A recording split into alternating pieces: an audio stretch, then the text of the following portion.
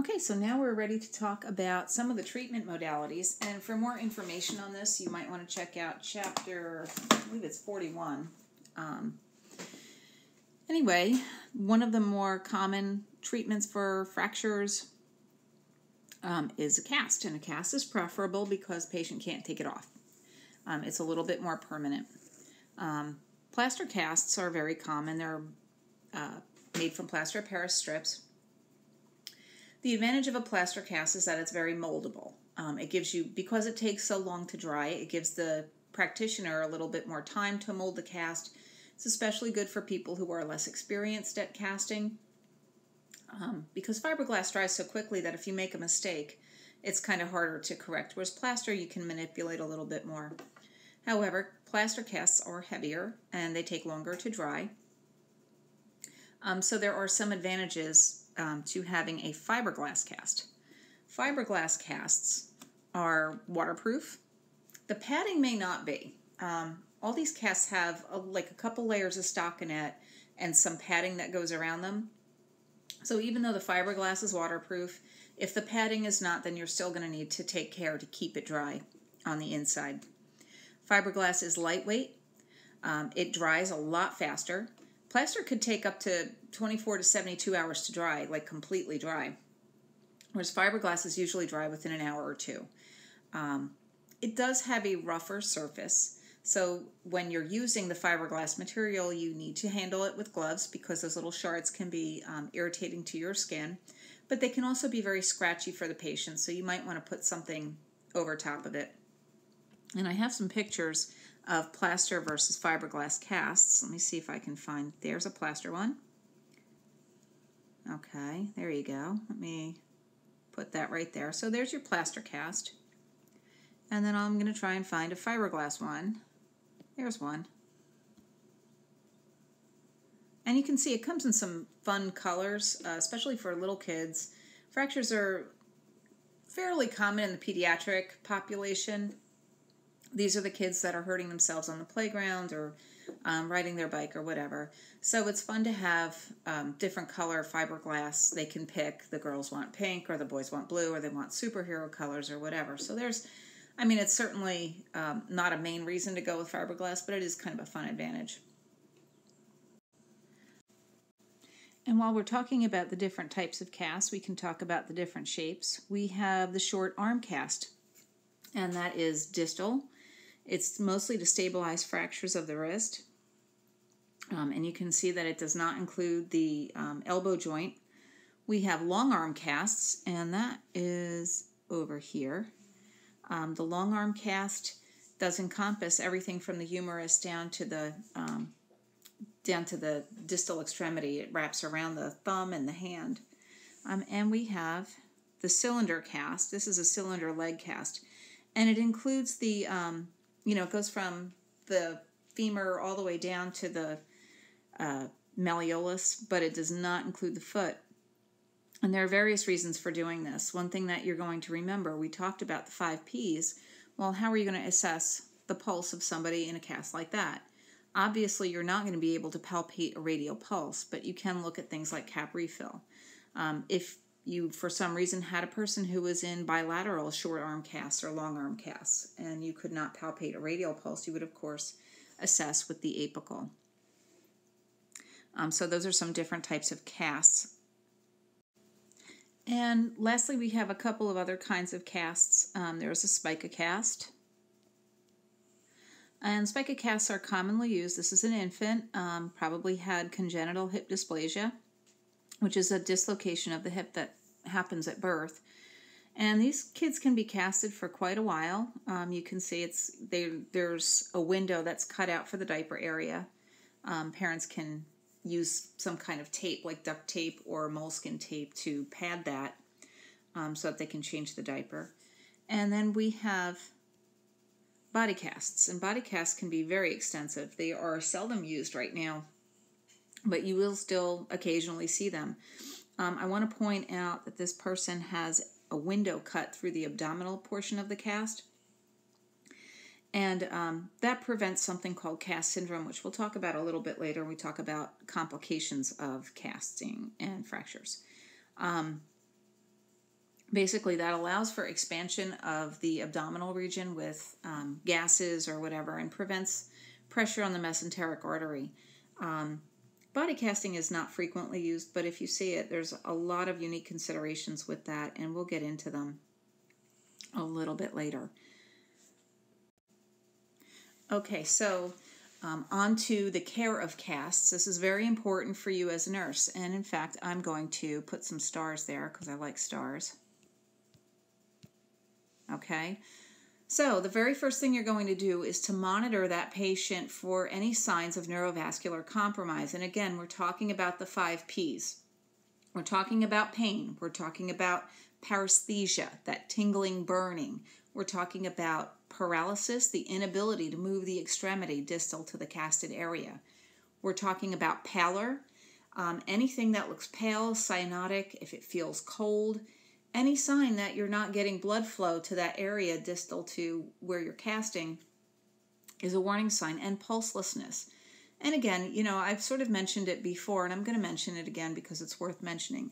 Sometimes you will not be able to palpate a pulse in the area distal to the extremity. So instead, you're going to look at things like cap refill.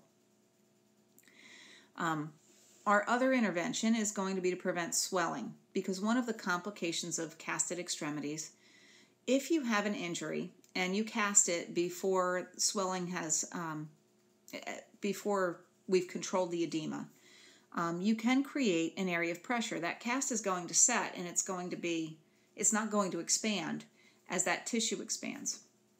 So if you get edema underneath the cast and there isn't room for that, you're going to end up with something called compartment syndrome, which we will talk about later. The ways that we're going to prevent swelling for this person: ice, elevation. We might include some NSAIDs to reduce the inflammatory response. But we definitely want to make sure that this patient doesn't get areas that create pressure within the cast. So we're going to control that edema. With plaster casts, now remember, fiberglass casts, depending on how many layers of material you're using, they could be dry in a half an hour, they could be dry in 1 or 2 hours, but they're not going to be a long-term thing. They're going to dry very quickly. Plaster casts, on the other hand, depending on how many layers of casting material, could take up to 72 hours to dry completely. So we need to take special care with a plaster cast. You need to avoid indenting it. If you see somebody try and handle this cast with their fingertips before it's dry, stop them immediately. Teach them to handle with the palms of their hands, not the fingertips. If you get areas of indentation, let's say you even rested on something that has an edge, you're going to get an area of pressure, and that person can get a pressure ulcer inside the cast, and there's nothing you can do short of opening that cast up to treat it. Some other nursing interventions that we're going to use. We're not going to set that cast on anything with hard edges. You don't want to put it on the edge of a bedside table or on the side rail. You might want to even elevate that on a pillow. You're going to position this patient so that warm, dry air can circulate around that cast and promote faster drying. You're going to use gloves to touch the cast so that all that wet plaster doesn't end up on your hands and that you're not making a huge mess. You're going to monitor for drainage on the outside of the cast. With a soft felt-tipped marker, again, no ballpoint pens, you don't want to make an indentation. You're going to circle that drainage, date it, and time it. That way we can see if it's spreading. You're going to pad the sharp areas of the cast with moleskin or other adhesive. And that's kind of important because that can cause a lot of irritation to the skin. So usually there's stockinette under the cast. Sometimes the person who's casting the extremity will roll the edge of that stockinette over the cast so that it makes sort of a smoother edge. But if not, certainly you can take some moleskin tape, and I'm going to bring some in for our class activities and show you what that might look like, and we're going to practice pedaling a cast. Okay, so when you're teaching the patient or the family member to take care of a cast, as the cast is being applied, it might start to feel warm. This happens both with fiberglass and plaster cast, but my understanding is that it is more intense with the plaster casting. You're going to also educate that patient not to let anything dent the cast. You're going to do the same things that we just talked about. You're going to teach them to elevate the extremity to use ice bags, and not to rest it on anything sharp or hard. You really need to teach your patient. Casts can get very, very itchy. So we can give them some anti-itching medication, but you never want to let that person try and scratch under there with I've seen people try and take coat hangers, rulers, pencils. Never, ever, ever insert a foreign object into the cast. Now, this is really important when you're dealing with children, especially with those long casts that cover a joint. The long arm casts in particular will kind of keep that arm in a 90-degree angle. And if they stick a quarter down there or a raisin or, God knows what, kids are kids, you can get something that creates a lot of pressure. You can get something that creates infection. So you want to really teach that parent, that family, and the child not to place any foreign objects inside the cast, not to try to scratch it with anything. And you're looking at the long term. People can be casted for, 6 weeks, longer sometimes. Keep that cast dry. You're not going to tell them not to shower. We're just going to cover it with plastic bags when you're showering or bathing. And one thing that I did see in the up-to-date reference was that a technique that's preferred is to take one plastic bag and secure it with silk tape so that it overlaps the bag and the skin, and then take another plastic bag and put that over the first plastic bag, tape it around again. And also, if you can teach that person to sort of keep their arm out of the shower or their leg out of the tub, that will help. Again, the fiberglass casts tend to be waterproof, but the padding sometimes is and sometimes isn't. The synthetic padding material that they make is waterproof, and they can get that cast wet. But if a plaster cast gets wet, or if, say, the cotton padding underneath the fiberglass cast, if it's not that synthetic waterproof material, if that gets wet, it can take a long time to dry, and it can be a medium for bacteria to grow. You're also going to teach your patient to report the signs and symptoms of a complication.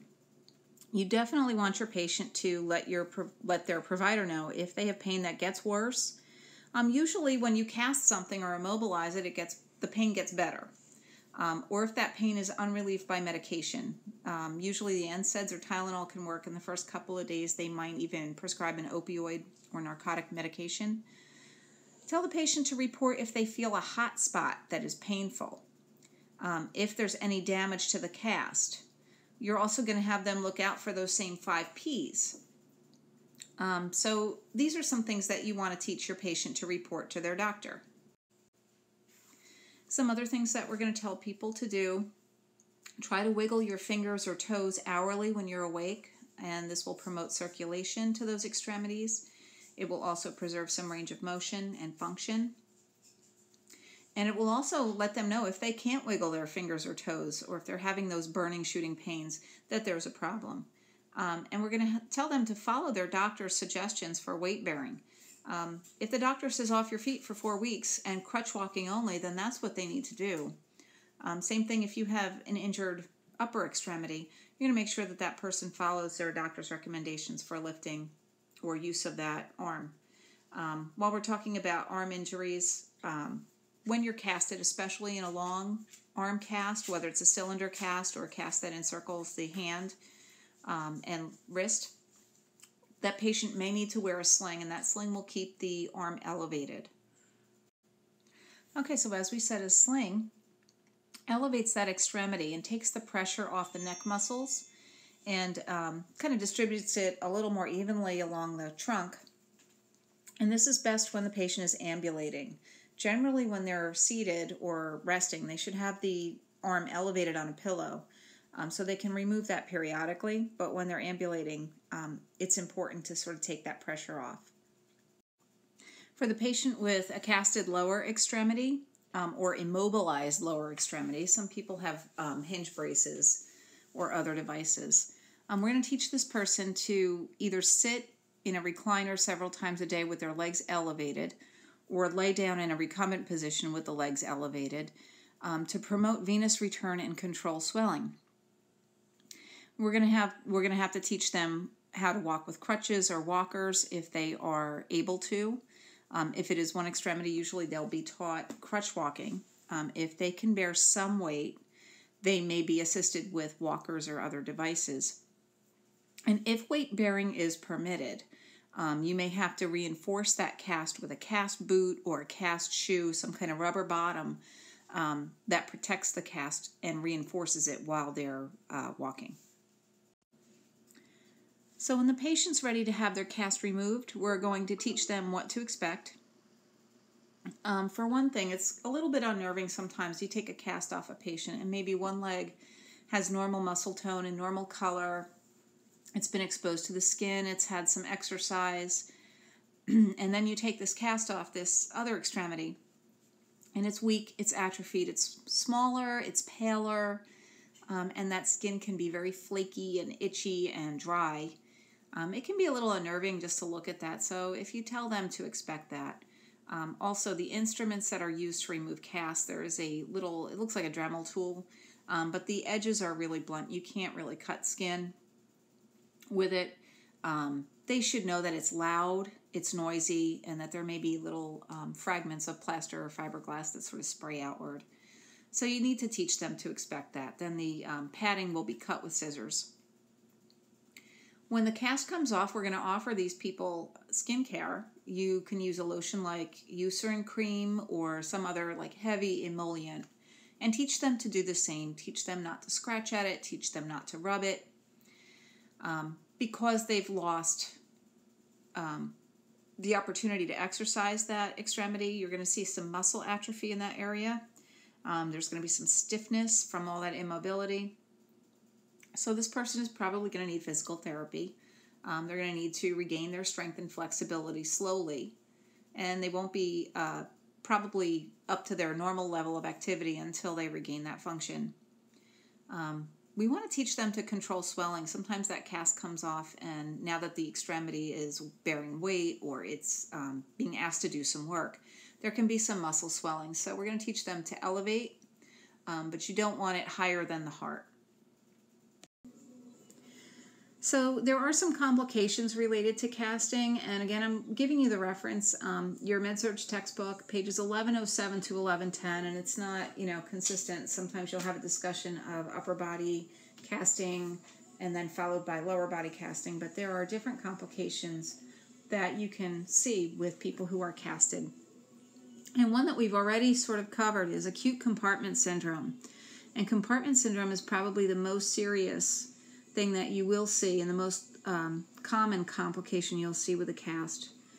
Common serious syndrome. Disuse syndrome is also something you see, but compartment syndrome is a limb-threatening problem. It is when you have severe neurovascular compromise.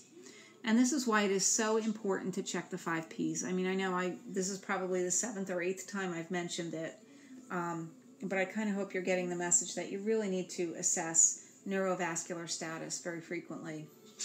Compartment syndrome, again, I'll just review it briefly, is when there is decreased blood flow within the muscle compartment because there's increased pressure to that muscle compartment. Either it comes from internal swelling, edema, which causes the muscle to swell against the fascia, or it's coming from external causes. In this case, it's caused by a cast. Can also be caused by splints or braces that are too tight, but splints and braces are adjustable. They can be removed. A cast, once it's on, it's hard to see what's going on underneath, so you really need to look at those extremities. And the first P is pain, and really, really think about pain, because once a person is casted, they may have some pain, but it is usually much less severe than before the fracture was reduced and immobilized. So when you have somebody who's got pain that's not relieved by pain medication, that is severe with passive motion, that's one of the hallmarks. Let me just put it here so that you don't forget it. Pain with passive motion. Okay? And that's the typical textbook presentation. You see it on a lot of test questions and NCLEX questions. Pain that's out of proportion to the injury. Pain that gets worse instead of getting better.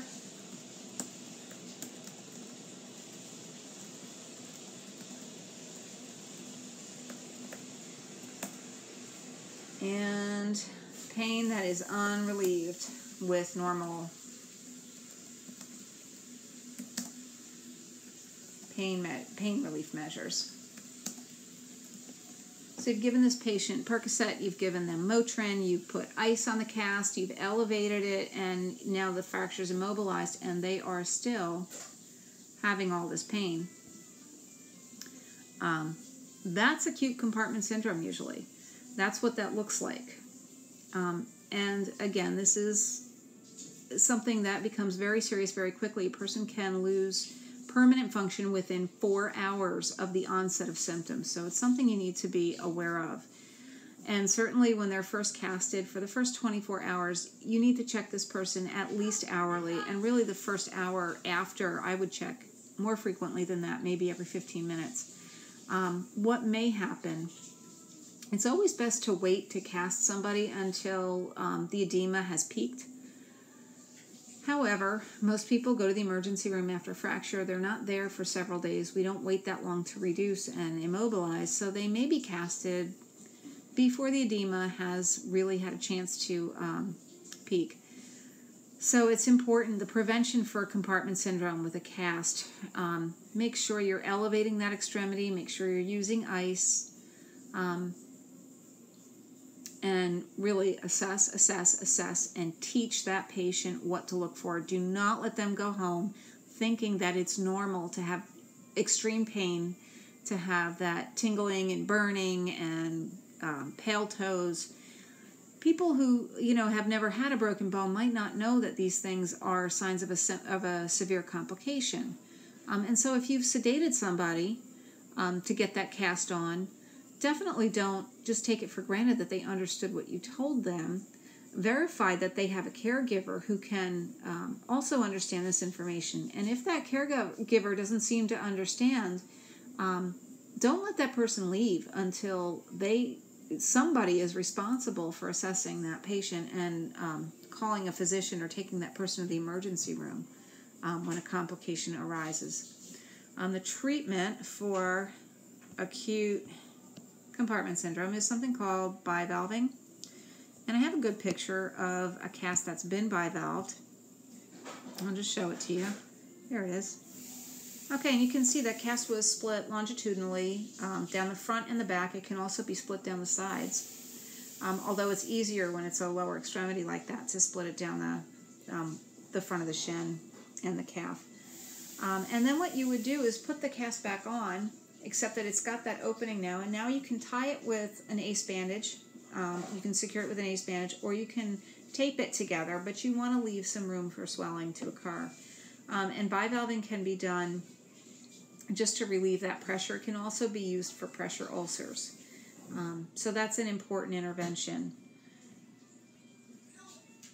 And that is our second discourse on acute compartment syndrome. So I hope you remember that for later. We'll probably do some in-class activities on that, just so that you're aware, because it is probably one of the most significant things and one of the things that requires immediate attention. So now we're going to turn our attention to pressure ulcers.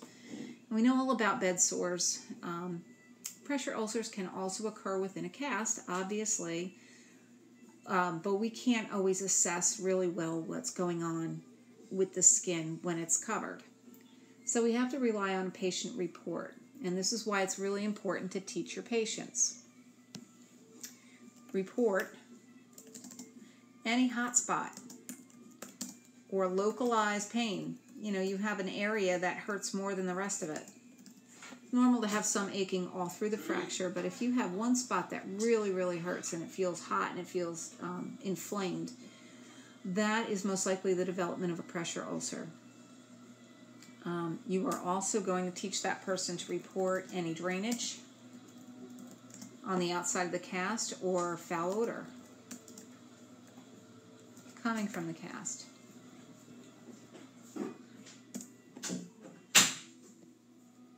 Let's fix that a little bit.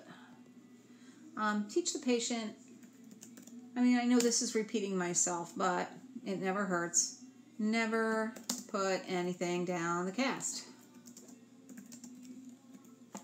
And this is important because if you have something that goes down the cast, say you have somebody who's trying to scratch and they drop a pencil in there. That pencil puts extra pressure on where the cast is. Between the cast and the padding, there might be a little bit of room.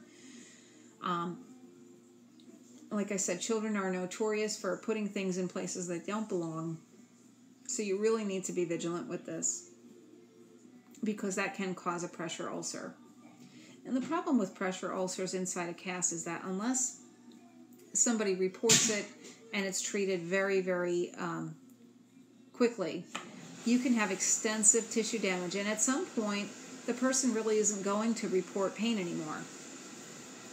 So you definitely want to do some thorough patient teaching with these people. The way that we treat a pressure ulcer, again, is bivalving that cast, and then you're going to treat the pressure ulcer the way that you would treat normal pressure ulcers. The problem with it is that in order to change dressings or do anything like that, you're going to have to interrupt the casting every so often. You're going to have to remove that ACE bandage or that tape around the bivalved cast and go in there and do skin care, and that's going to interrupt your healing some. So really try to teach that patient all the signs and symptoms. Eventually, if you get that pressure ulcer resolved, they can put a new cast on the patient that isn't bivalved and hopefully avoid further problems. Disuse syndrome is pretty common, and what happens, obviously, as the extremity is not used and the muscles aren't used, you have some stiffness and immobility of the joint, you have muscle atrophy and weakness. And so what we do about this, to prevent it, you teach people exercises, isometric exercises. Now, I don't know if you guys remember, but back in Unit 3 when we talked about basic needs and mobility, we talked about the difference between isotonic and isometric exercises. Isotonic involves movement of that extremity and usually some work. You're lifting a weight. That's isotonic. You can't have a person in a cast use isotonic exercise to strengthen their muscles. So what we do teach them is isometric exercise, and that is tightening the muscles while stationary. Okay, so under isometric exercises, and you should really know this for anybody who's bedridden for a long period of time, quad setting. Your quadriceps, that big muscle in the front of your thigh. Tell the patient, tighten it, hold it for like 10 seconds, then release it, and do that 10 times. That's quad setting. If you need help with this, you can always ask PT to come and help you. There's gluteal setting. And that's the same thing with the gluteal muscle. Tighten, hold it, then release, and repeat that a few times. You can have the person make a fist. And that's going to help their upper extremities stay in good shape. It's not perfect, but it will help to prevent disuse syndrome. So that's how we deal with that. And obviously when the person's cast is off, they're going to go through a period of PT and rehab to make sure that they get function back in that extremity. Okay, so cast syndrome is something that happens more frequently with patients who receive body casts or spica casts. And it can be psychological or it can be physiological. And the psychological component is a lot like claustrophobia that people get in an MRI machine, or people who just feel like they're suffocating. And it's an anxiety reaction. You might get an increased heart rate, an increased blood pressure, and increased respiratory rate, but this is different than, say, fat embolism or something like that. This is very much provoked by mental state and emotional states. Person might sweat. You might see them get really anxious and agitated. So, put a pulse ox on the person. Always, if they're agitated and confused and they've had a fracture, assess their respiratory status first. But if they're sitting at 100% on room air, you can suspect anxiety. And I don't want you to get confused. When you have a fat embolism, you will see patients who have increased heart rate. You'll see patients who have tachypnea. and you'll see patients who get agitated and confused. The difference is that a fat embolism also includes changes to the respiratory system, and usually that person will get some respiratory distress, and their blood gases are going to show respiratory acidosis. And so CAS syndrome is more of an anxiety issue. Of course, you're going to assess your patient fully anyway, but if it really seems that they are having an anxious reaction and their oxygenation status is fine, then you're going to try and use your therapeutic communication, your relaxation techniques, and you might have to administer some anti-anxiety medication. Stay with your patient and talk them through the entire casting procedure. Get them to use some deep breathing, maybe play some music, the same things that you would do for any patient who is under stress. Now, also part of CAS syndrome, people who have body casts, sometimes there's a lot of different factors that go into this, but what starts, they have a body cast, okay, that covers their abdomen, and maybe they don't have that window that was cut in. It's hard to assess bowel sounds in a patient in a full body cast for obvious reasons. So if this patient who is immobile because they have a body cast is going to have decreased peristalsis, they're probably not passing gas. So you need to ask that person frequently, are you passing gas? Do you feel like you need to have a bowel movement? Do you feel bloated? Do you feel distended? Because here's what happens. Peristalsis slows down, gases build up, the abdomen gets distended, it swells against the cast, and now you have pressure on the mesenteric artery, the SMA. Okay, so SMA syndrome can happen with a body cast. Now you have decreased blood flow. That mesenteric artery gets crushed against the cast, which won't expand. And now that person's going to get a lot of abdominal discomfort, nausea, vomiting. They can get a paralytic ileus, and the aorta can sustain damage and get ischemic. So the way that we would treat this is you can use a nasogastric tube to decompress. This person is going to probably be NPO and get IV fluids. They may be treated with medications that promote gastric motility, and you might cut a window into the cast to allow room for the abdomen to expand. Okay, so this can be a very serious complication. Fortunately, to be perfectly honest, we don't see a whole lot of body casting anymore. I'm not sure it was really common ever, but definitely there are better treatment modalities now that we have superior bracing systems and surgical repair of a lot of fractures. You're not seeing as many people in body casts.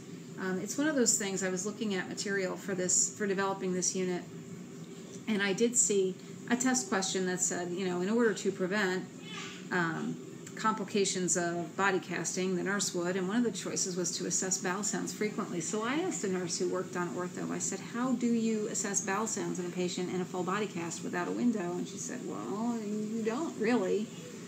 And so you would have to assess really in some other way. It's just like that radial pulse issue that I sort of brought up earlier. If you can't get to something to assess it, you still are responsible for using your assessment skills to be alert to complications. So you want to note other signs and symptoms of decreased peristalsis. You want to note if that person is passing gas. You want to note if they're nauseous, if they're vomiting, if they feel bloated, if they feel a lot of abdominal pressure. That's something you need to know, and you need to report it to the provider, because they possibly will do something to help that person. And those are the main complications related to casting in your book. So make sure that you're familiar with all of them. And I'll put stars next to the more common ones that show up on exams. Not that, it's all fair game, I will warn you.